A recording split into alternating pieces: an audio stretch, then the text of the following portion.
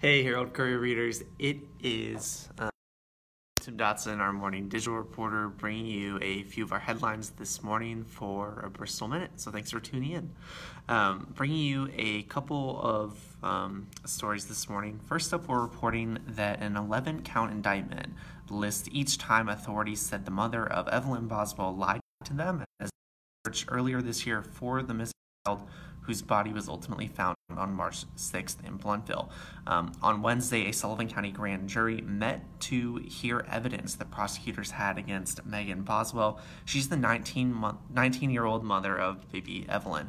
The jurors have charged Boswell with 11 counts of false reports, which is a Class D felony that carries 2 to 4 years each.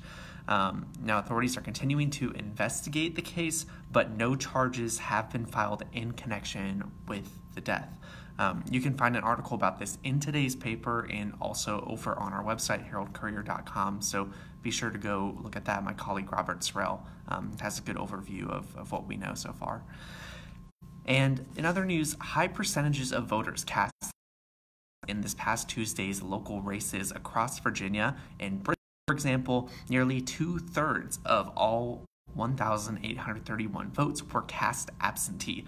Since the COVID-19 outbreak started in March, state and local officials were urging voters to use absentee ballots and vote from home rather than congregating at polling places on Election Day in May, which had, we had more than 100 city and town elections across the state.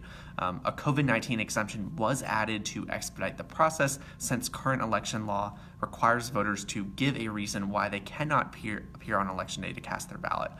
So my colleague David McGee has an article about that in today's paper and online.